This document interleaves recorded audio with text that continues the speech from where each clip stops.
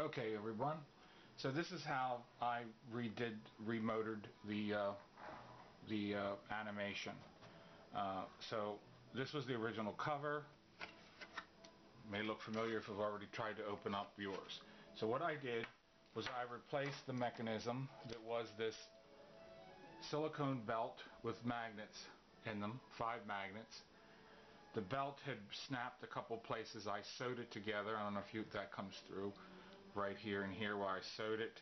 I also reinforced it with some fabric, but I decided to just give up on that mechanism. The mechanism is in this bag here. I took it all apart. The gearbox was, the gear was slipping in the gearbox. It had this toothed, it had the one gear. It's all greasy anyway. Was this one gear here that worked these little nubs where the magnets go. So once the belt loses its stretchiness or cracks, then it's dependent on that other thing that kind of keeps it to pace. And so I got it fixed a couple times, and then the magnets, the motor, the gear, one of the gears would not stay on the axle in the gearbox. So I decided to cut my losses, and I went to this method. Very simple method. I'll show you real fast here. So all it is, this is talc in here because I lubricated this with talc, and I lubricate this surface with talc. So that's what the white is. So this is a piece of masonite that was cut out just like the same size of the original base. I just traced this. And then I let into it these 2 motors. These are synchronous motors. These are 120 volt AC, however, so you have to be careful. This is not electrical code because you would have to put this in metal and put a metal box over this. But you can find these in low voltage, but I'm just showing you what I did, and I'm going to put an electrical box over this. So this is the underside. These are spacers to keep the pressure off of these. These do get warm. They get very warm, but not warm that you can't hold them. And so you want to keep them off of a surface, and you also want to protect the cords. So the synchronous motor has a shaft with a hole in it, and I put a finish nail through there in order to engage with the undersides of these discs. And these discs were just, you can see they're not perfectly cut from plywood. I wasn't going to take the time to round them because you don't see it. These are popsicle sticks in here. The magnets are just let in right through. There's a piece of cardboard on the bottom to keep it from falling out. There's a piece of thin styrene on the top to act as self-lubrication against the underside of the pond here. So these magnets are just let in. They're not glued in. They can rotate and float a little bit inside here. I wanted to take a picture before I did this, but I lost one of the magnets. Fell out. I had a hard time finding it. It wandered under the appliance here, and I had a hard time finding it and then getting it. They're very powerful to disconnect it from to pull it off of the metal. So anyway, that's what these are. I have to remember now which side. So again, when you leave some airspace, and then you can adjust these a little bit by pivoting them once you get them in. So synchronous motors. The nail is going through the shaft here. They're lightly fitted in with epoxy. And if I'm not mistaken, if this is the this is the front, so this one is the 3 one. So the magnets are in here. This is the underside. This is the top side. Styrene glued on with testers, glue for ABS plastic. This is the other one. These can float. So it's a loose linkage, a loose forgiving linkage. Notice how they can wobble, and actually when it's running, they will float up just a tiny bit. So you want that so there's no pressure, only the pressure, the magnetism, and the pressure points are on these little pieces of styrene, which are sort of self-lubricating against this. So one more time, the undersides, they key in. Nothing's glued in. The magnets aren't glued in either. They can freely rotate. I don't know if you can hear, but you can hear them actually bouncing around in there. So I'm not mistaken, I did this. I did Yes, the 3 on this side and the 2 on this side. You can vary it. You can put the magnets a little closer in if you want, or you can do like I did for the maximum distance. Now this is not doing the original placement, the original path. They went in sort of a kidney shaped. This was the original box. Nice item. Very well done figures. And it was a kidney shaped. If you have this, you know what it is. So if you're buying this, no matter what good condition it's in, perfect condition, brand new, like this was mint condition, but the belt snapped. So now it can run continuously, and it can be pretty much, if you can run it as long as you want. I'd recommend giving it a half-hour break, running it for a half hour, and then stopping it for about 10 minutes or a half hour. Certainly don't run it all day.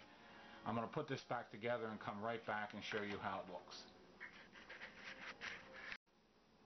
Okay, maybe I should show you how it looks running before the top is on. So that's it. You can see that these will float and self-balance against the top, or I should say the underside of the pond. They will balance. Okay, let me get this back together and we'll come right back. Okay, so here it is. Trying to get this angled for the camera, looking sideways here. And I'll do a little better video at the end of this.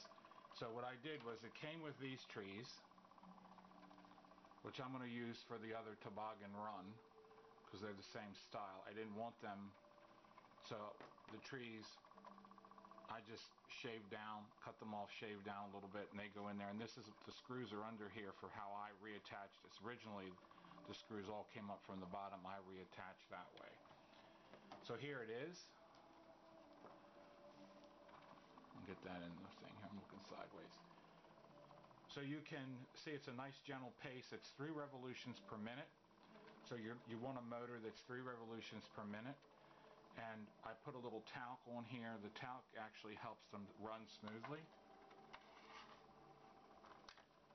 And of course you can move them around however you would like. So that was my desire. And then I have other trees. I want to place other trees. Obviously now you can't exactly surface mount this, so you'd have to build up with either loose loose polyester stuffing or whatever else you would want to do. But it's a very nice gentle motion. And again, the underside here are the 2 synchronous motors under there. Okay, and then Snoopy, I just took out the mechanism.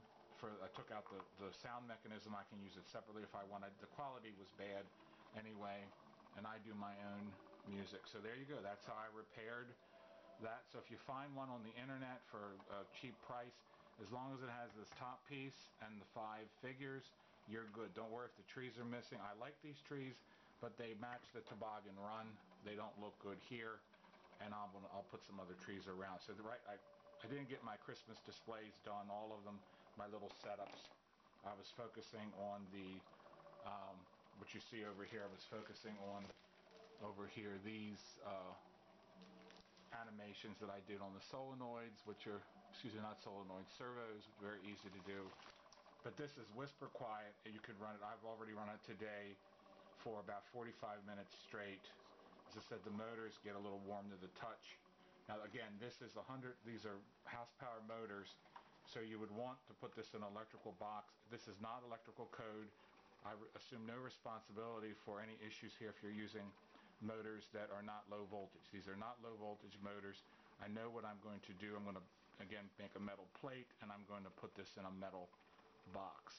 These wires also are not designed to be left out there. They're designed to be inside an appliance or inside an electrical box. These motors are microwave oven turntable motors, by the way. 2 running quietly. This is bulletproof now. I have worked with these motors. I have worked with these motors on my main layout. If you notice all the different animations that I have built on revolving turntables, I use these motors. They're 110, 120 volts. They get warm. I've never had a problem with it. But they're really designed to be in a metal box and on a metal plate. So just keep that in mind. And but low voltage, if you got the low voltage version of these, which I could not find in a hurry, you'd want 3 RPM low voltage, and if they are DC low voltage, you would maybe be able to control the speed a little bit. But a synchronous motor works off of the cycles, the 60 cycles, so that's it. So this can run a long time. It's kind of cute, and I'll do a little better video of it later. But I really like it. I like that they don't have any bases. Even though they don't have skates, they also don't have any big bases. So like kids, when I was growing up, a lot of kids didn't have ice skates. They just went out on the ice in their leather shoes, leather-soled, well-worn shoes, I may add. So that's it. I like it a whole lot. I'm glad it's bulletproof now. These figures are extremely well done. Even if you can just find, even if you just wanted a static display, I mean, look at Charlie Brown, for example, if I can get him. I don't know if this is going to be blurry or not, but he is so well done. And because the magnets float, you can actually arrange them a little bit. You can control, like if you wanted them to go in, you know, their forward direction, you can sort of force it a little bit. But if these are synchronous motors, so when you unplug them and start them back again, they may go in the reverse direction. But as I said, people skate all the way around all different ways. And the talc actually keeps them, you don't want to use any kind of an oil. The talc on here actually works as a little bit of a lubricant. And after they run a while, the surfaces kind of get polished out a little bit. The talc, as you know, is a soft rock, but it's still a little abrasive. So it helps everything even out. So there you go. Now a company like Lionel or Lemax, if they would come out with something like this, put it at a reasonable price, of course they could make it so it's all surface mountable, like this was originally, they would have a winner, I think. And the mechanism is bulletproof. No belts, nothing to really, the bearing points, I guess a little bit of a grease or something could be used, but I just use talc, and the styrene against styrene is sort of self-lubricating anyway. Okie dokie, folks, hope you enjoyed that. Again, don't do this with full house power motors. You want to do this with low voltage motors. If you do it this way, you got to make this base metal, and you're going to have to put an electrical box under it and have all your connections in an electrical box. Okay, take care, everyone. Okay, this is just an example of what I've done. Okay, you have to do it safely yourself. If you don't know how to do it safely, don't attempt it. Take care.